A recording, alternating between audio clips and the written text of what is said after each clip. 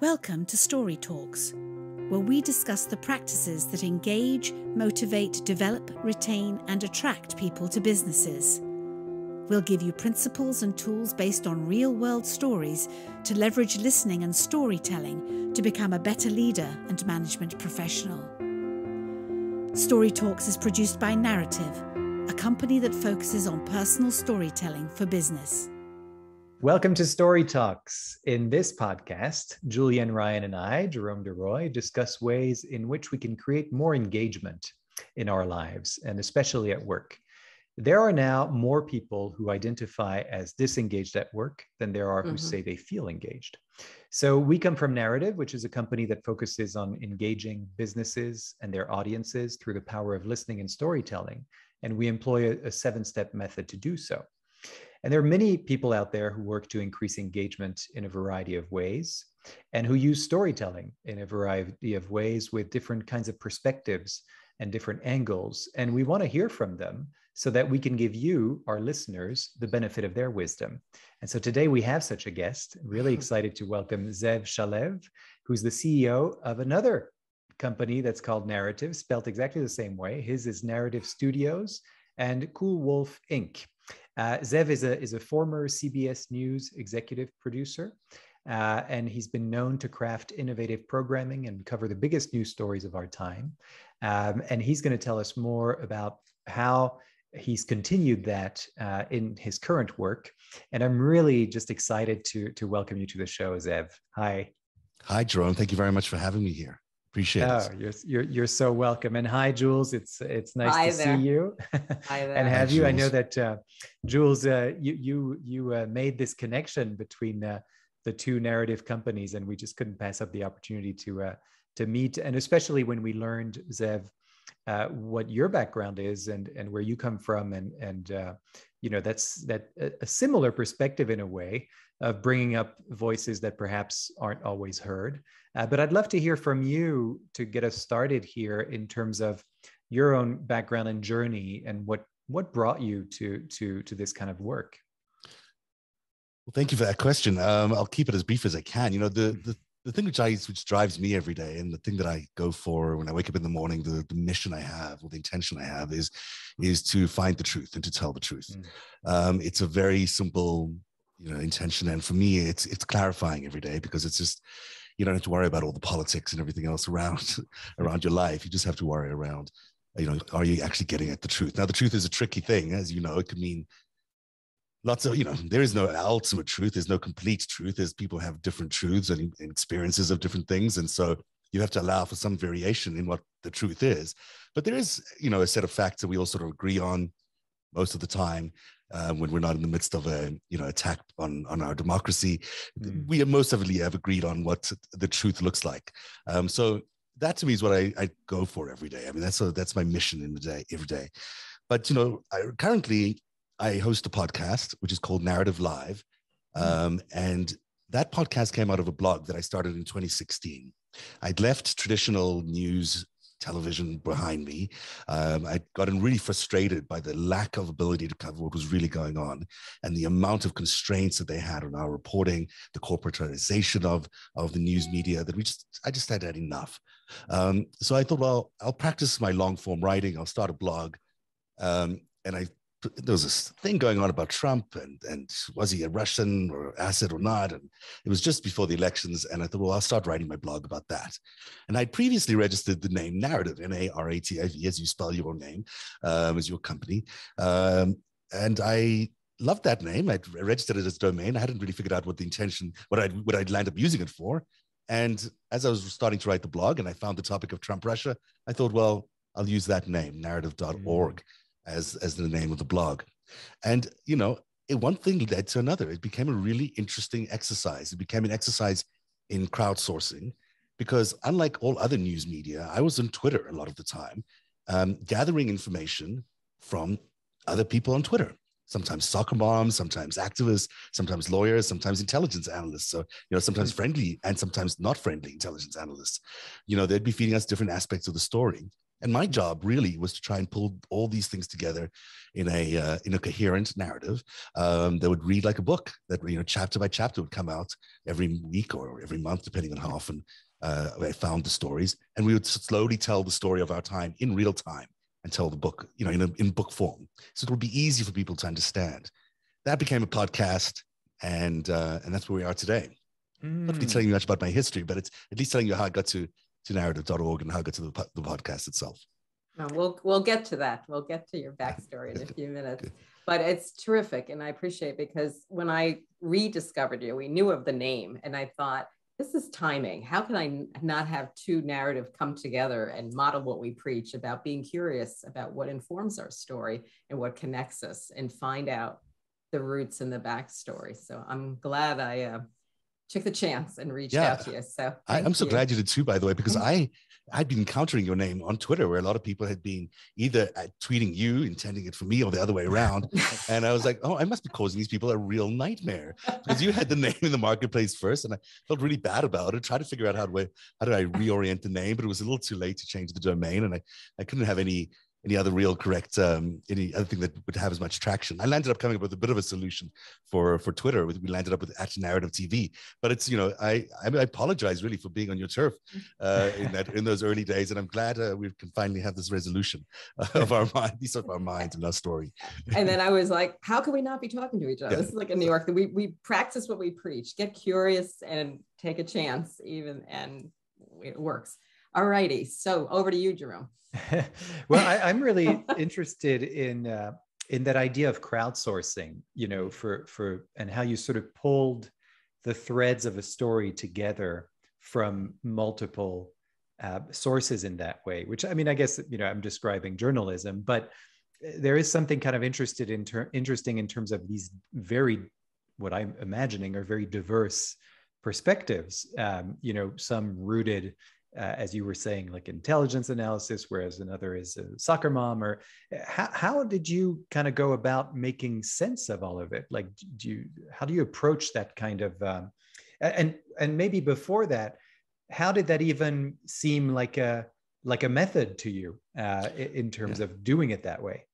You know, I didn't really think about it because it was just there. So I just started using it. And then later on, I realized crowdsourcing was the name I should apply to it. And you know, it just made sense. As it turns out, people on Twitter were all sharing a lot of information. A lot of people who care about America were just in deep crisis, trying to figure out, you know, what's going on. Is America's future actually something that they could believe in?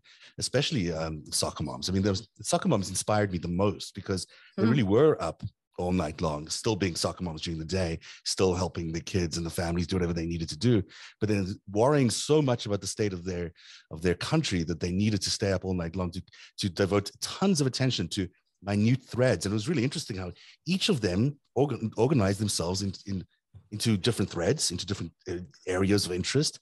They collaborated with each other, but each had their own sort of personal expertise that they were looking into. And that was very useful because to get in a normal newsroom, you can dedicate so many journalists, each to these narrow niche little tranches of knowledge.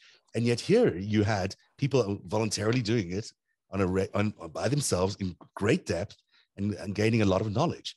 So for me, it was an incredible resource. If I needed to check something, I could check with one of them and say, did Manafort meet with so-and-so and Pence on this date? And they'd be able to figure that out for me, very quickly. So they also were needing a place for all this to be collected. And that's where the blog became, is a place of record for all their hard work. I love it because one of the things that we often think about in our work and try to or have to go against in some sense is what we call the dominant narrative. So there's one narrative about a topic that has sort of taken over, and as a result, all these different more sort of localized stories are either not told or they've just kind of disappeared. And you can apply this to marginalized populations, for example, and that sort of thing. And the origins of our work were during the HIV and AIDS crisis, at which time, the dominant narrative was that this was an illness that only hit a particular population, and that no medication existed, and that it was a death sentence essentially. But it sort of erased all these more localized stories, which were just simply about the human beings behind the illness. Suddenly there was a label, and if you were gay, well, that was it. You were the person who was most at risk, and that's sort of how you were labeled. And so a lot of the work at the beginning was getting these stories out that weren't just about the label of HIV/AIDS, or weren't just about the sexuality label, but rather about, who am I as a human being, and how can I relate to everyone else, so that everyone else starts to care about this, because it's actually a community issue and not just a localized issue. And so, the reason I bring that up is in that sort of, the way that you created this blog is kind of interesting to me, because it's sort of a similar perspective of like, let's get as many perspectives as we can, and maybe not the most obvious ones, and then your job, it sounds like, is to sort of put that together in a narrative form. Yeah, I mean, I love that you bring up the AIDS crisis, because I grew up as a gay man in that crisis, and I know that there was a school of knowledge and rules we were told to do, and I also know that those rules were not what landed up being the most accurate reflection of what you should have done or could have done. In fact, they were far more restrictive. And I've had a very healthy distrust of authority for a very long time. Growing up in South Africa was a real education in what state media can do to people. And I didn't believe a thing that came out of the state media in South Africa. So I grew up in a world where I had to distrust all the information I was getting.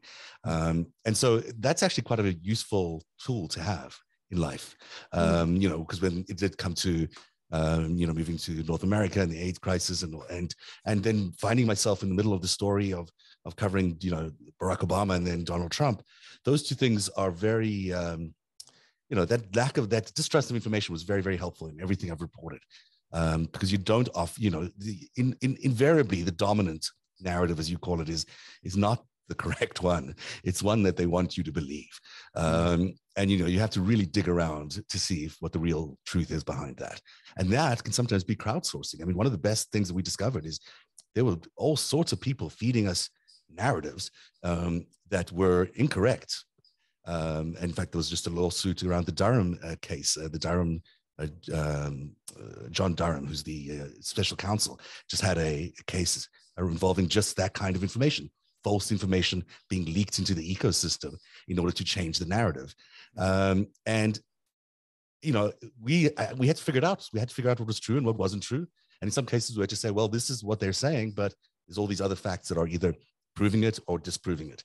And that, without the crowdsourcing, without that, there must have been hundreds, maybe thousands of people involved in sharing information in these little niche interest groups, that we were able to figure out, in general, what the truth was around Trump Russia. So fact checking is something, we grew up thinking that was part of journalism, is you have your opinions, but you go back and you research it and you curate. I know it sounds naive, but it's like, but no, it's true. It was the aspirational goal of being critical thinking, I think, weighed in, and looking at more than one voice and more than one resource in gathering your news. So, one of the things I like about the narrative method, when I learned it and started to work with Jerome, is it shows accountability. And we use personal narratives when we go into organizations, something historical, something personal, but you own the I and you own the why and the context. And that's what builds trust. You might not agree on everything you've heard when you get into tougher topics, but you at least have a reference point, and that person's holding themselves accountable. And then I'd like to hear more about how you weigh in on what's fact or fiction, and incur trust with people, what you're going to do with the information when you've gathered it. Well, I'm an old school journalist, so I learned in my first journalism jobs that if you had two sources, independent sources, telling you the same thing, that was a fact. I still believe that, actually. I still believe that's a very good description of way to finding out what a fact is. But it's not what is currently used in newsrooms. In fact, right now, most newsrooms will only choose information that comes from a trusted source, which they would include mostly government type institutions or people working within government institutions as trusted sources. They don't necessarily go down this road of let's get two independent sources agreeing with each other, and then you've got a fact. That is a real mistake, in my opinion. We have become, without knowing it, a nation that really relies entirely on the Department of Justice, the FBI, and other groups to tell us what's going on. And I can tell you firsthand that they don't know as much as those crowdsourced moms that I was talking to, because they just don't have the resources and they're not built in that way. There's just institutions run like institutions. They're designed to run like institutions. They'll have human intelligence sources, all around the world covering, spying on specific things. But they never check the open source. Almost rarely, very rarely would they actually go and check the open source. And the truth is all out there in the open source, actually, turns out, if you just spend the time researching it and cross-referencing it. So, those are the two things I'd say, double check, see if you can get two independent sources to say that happened, and make sure that they're truly independent of each other. Obviously, more than two is better. But the other is to go to the open source and just see. There are so many facts out there that you can, it's so easy to take a bunch of facts by different reports, different organizations or reporters and see how they line up. And either they do line up, it becomes pretty obvious that it's a true story, or it's a lie. And the lie starts screaming at you when you get used to this kind of process of just trying to identify what's true and what's not true. I want to go back to we're always interested whenever we have guests on the podcast, and you've alluded to this a little bit, but I'd love to go back to that. You mentioned that growing up in South Africa really kind of shaped your view of things, especially because state media was, that was the dominant narrative, right, and the false narrative, and I wonder, what would you say has kind of shaped your view of how to approach journalism? Because I wonder, if you ask a kid or a teenager, what do you want to do when you're older? I don't know that a lot of people would say journalist, and I wonder how you got to such a point in your life where you were sort of like, yes, this is my interest. And what was the genesis of that? It started early because my mom used to place a radio in my cot when we moved from Israel to South Africa, because she didn't know much English, and I guess there was a way for me to learn English. So I was listening to the South African radio news as a way of growing up, being indoctrinated by it.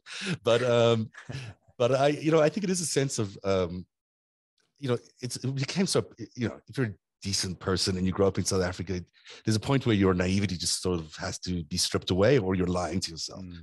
And at that point, I guess I was entering my rebellious teenage years, and I was like, there's something wrong. The story we've been told is not reality. I mean, clearly this person working in my house as a domestic worker is not an equal of everybody else's. There's a different situation with all these maids and staff and servants, and why can't they live in nice houses, and why can't they live in up the street, and all these simple questions that you start asking. And why can't we walk?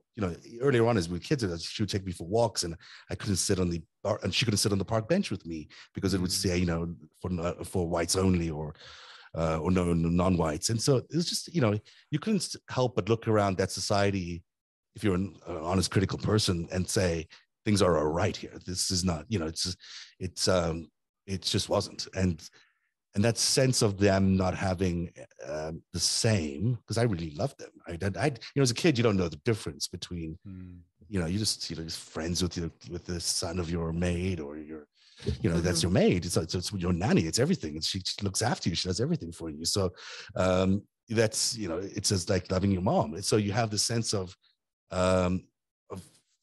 real questioning about why they can't have the same safety or the same security or the same things that you have. And even if you wanted them to have it, they couldn't have it because the rules were just not like that. And so that's really what what drove it. And, there's just a sense of there's something wrong with the system. And then it was just around the time as apartheid was ending that this was, they were starting to let some of the truth come out about what was going on. And as a teenager at school, I was like 16 or something when Mandela was released from prison. And I had, some very rebellious friends who were just, a little on the left-leaning side of the political spectrum there. And we signed these forged documents to let us get out of school early that day. Hitchhiked into Soweto to go and see the arrival of Nelson Mandela, which was probably really stupid, but also really a thrill of a lifetime. And it was remarkable getting there. It was remarkable. I'd never been to Soweto actually at that point, and I'd been to other townships, but not Soweto. And we would drive up in these minivans, full of packed with people. And when we got there, it was just this teeming crowd of like thousands and thousands of people had arrived to see Mandela. I'm going to have to find a tissue. Hang on a second. Not because I'm crying, just because I need a tissue. So give me a second. All right, no sure, worries. That's fine. No worries. Let me just. I'll just go. It's fine. I'll finish this. So the teeming crowd. Yeah, teeming crowds. So we walk up to the stadium, and it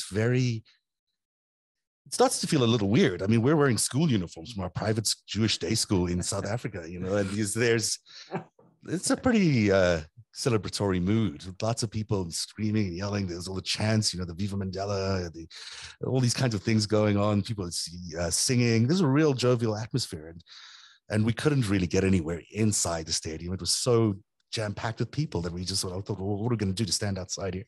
And then as we were trying to figure out what to do, we heard a voice from above, and we were between these two stands where this crowd was sitting, and there was these brick buildings in between each of these stands, and there were people on top of this brick building, and they called up to me, and they were like, come up here. So they pulled us up somehow. I don't know. People came from around us, lifted us up. It was like 20 feet in the sky. Next thing we know, we're on the top of this roof structure, or this brick structure in between these two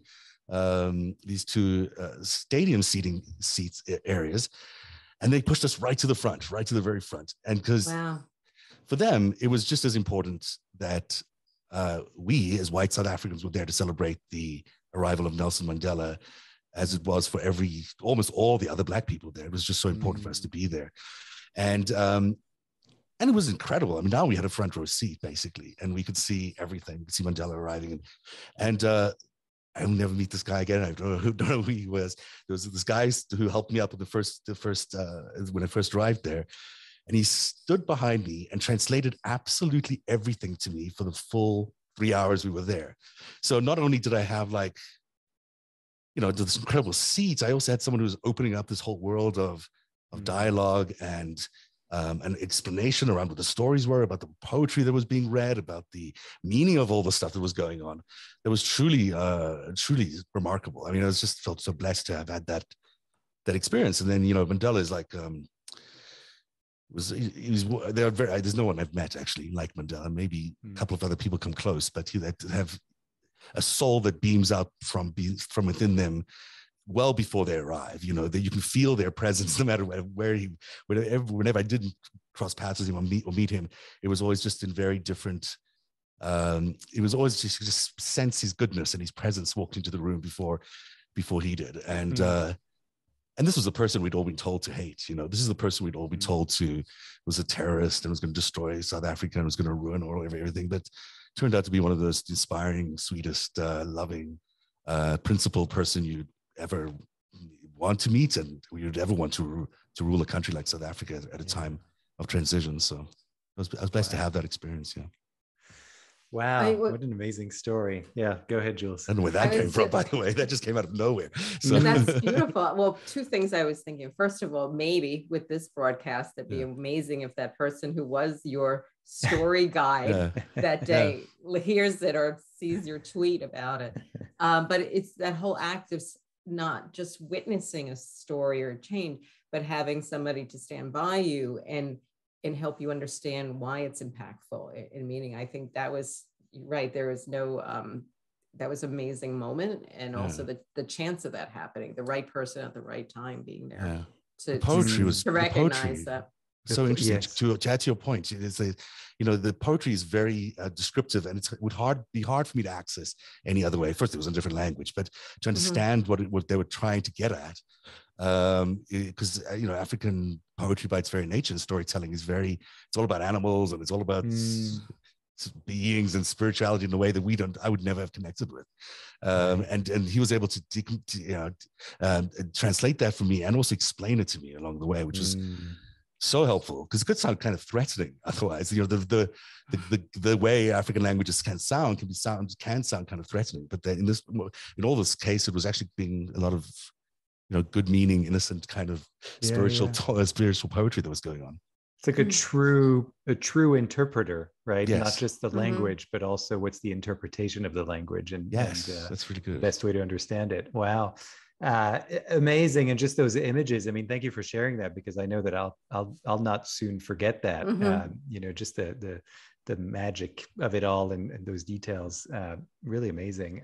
Well, I would imagine, I can really see, because that was my question, was a moment that shaped sort of how you came to be a journalist and what brought you there. And it's amazing to me how every time we ask this question, not just on this podcast, but anywhere, if I ask someone about a moment that shaped who they are, you really get a story, and you get something that's pretty, it feels to me like everyone has a specific moment like that, or maybe, many moments over one's life.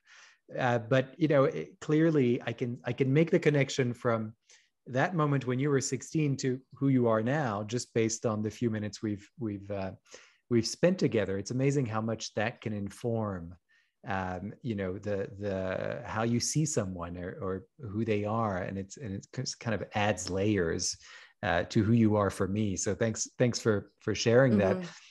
So how do you go from that experience when you were 16, and then obviously going through the kind of traditional route of a journalist, and then this blog and podcast, which is non-traditional, I would call it, but still using those sort of old school journalism techniques as you were talking about. How do you sort of see your field evolving, and like, what are the stories that you're interested in bringing to light? We talked about the Trump Russia of 2016, but I'm curious how you're seeing things now, because there's so much going on, and I wonder, for someone like you, where your attention is going. Where do you set your sights? I landed up working at a radio station in South Africa called Radio 702, which is the only independent radio station in South Africa that existed at the time. Everything else was state-owned. And I got to cover Mandela's election to the presidency of America. So I was of South Africa. So I got a full piece of that story arc, which and that's how I was able to meet him at a later stage. But there was a full sense in me that day. I think maybe it came from before that in a world where you had so much change, the only way you were going to be able to get through that change is by communicating effectively with each other. And there was just, everything about South Africa was set up to be a giant mess. It was going to be a conflict, and it was going to be a war, and there was nothing good was going to come out of it. And yet you knew the people didn't want that. And you knew there was such great love amongst the people of the land and of each other, that there was a way through this if they would just start communicating. And this radio station was started off as a music station, then became a talk radio station. And we spent the last 4 years before he became president talking about all these things, having full and frank conversations on the radio station 24 hours a day, 7 days a week, about what race meant and how South Africa was evolving, about corruption, about all those things. And we became one of the reasons I think that apartheid was able to end so successfully was because of that radio station and that dialogue, and that ability to have that dialogue.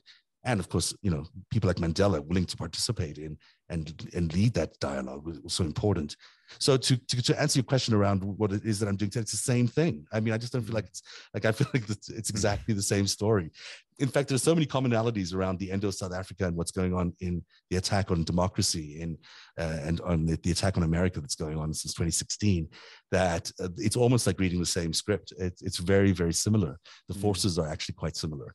And so you've got, you've got the race issues, you've got these external forces that are hard to see and predict. You've got these, seemingly natural disasters like the pandemic and other things, which may not be. There's wars. There's all sorts of things that go on that helped South Africa reach this point of change. Some of it in order to steal a lot of the resources out of South Africa. Some of it, with the very nefarious intentions. And it's very similar to what America's going through right now. Having spent way too much time learning about this, I just feel like we're at a point where there's a multilateral attack happening on our country, and it's very serious. And it's not just the GOP; it's the GOP plus a lot of people and a lot of power and forces around the world attacking us. And yet, I still feel as optimistic about getting out of this situation as I was about South Africa getting out of apartheid successfully, because it's the same basic principles apply. The people's will is so powerful, and there's no matter how powerful all these other forces around us are. If we're able to communicate and if we're able to get to the truth, and I think that the truth is the hardest part to get to, they can be disarmed really easily, because all they have is their lies, and all they have is their pretense at force, but really they don't have real control over the people. And if the people get to know the truth and they can unite around the truth, that solves almost all of the challenges we'll have. It's not that difficult, but we need to get there, and we're not there yet. So it's a little bit of a process. And that's a great introduction to the other part you and I spoke of when we were on our phone call together, because you brought up something Jerome and I already knew about, is at the end of apartheid, they were using the art of storytelling and conversations and dialogue in the villages. That's something I read in numerous books and talked to people firsthand. So I'd love to hear your perspective. Were you able to witness some of those dialogues that were going on time? Because that is not a solution, but it's a process that could lead to healing and learning and much more trust and appreciation. I think that people listening to each other is so important, and we just have lost the art of listening to each other. I mean this on every side of the political spectrum. It's so difficult even for people who a few years ago would have been quite open to hearing the other side's point of view. They just don't want to listen anymore. And it's true for the right, it's true for the left. I see it all the time.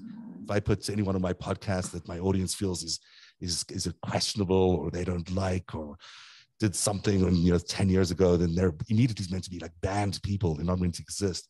This is not the right way for a democracy to survive and thrive. We need to have conversations with each other.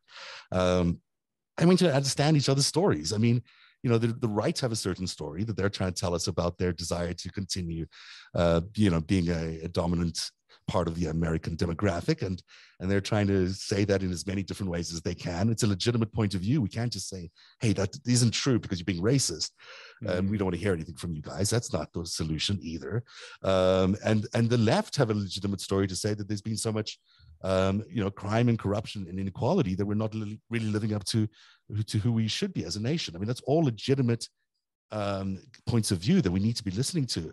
And the way to understand that is to understand it through story. And in South Africa, the thing that drove me was the songs. I mean, the thing in South Africa, that a lot of the story of Black South Africans was handed down through traditional storytelling, and generation to generation, and songs. So, especially under apartheid, so much was banned. Any writing that would be anti-apartheid would be immediately banned. So what was done was all these is hints at certain things. So like the national anthem, Nkosi Sikelel' Africa, was a real call from Africa for peace and equality that I don't know, it became so meaningful to all of you guys should listen to it. It's just a beautiful anthem. It became such a beautiful call for everyone to bring to peace and justice that, and it was embedded in all these other things. There was like these pop musicians or political pop musicians that would embed little verses of that in their pop songs just to subvert the censors.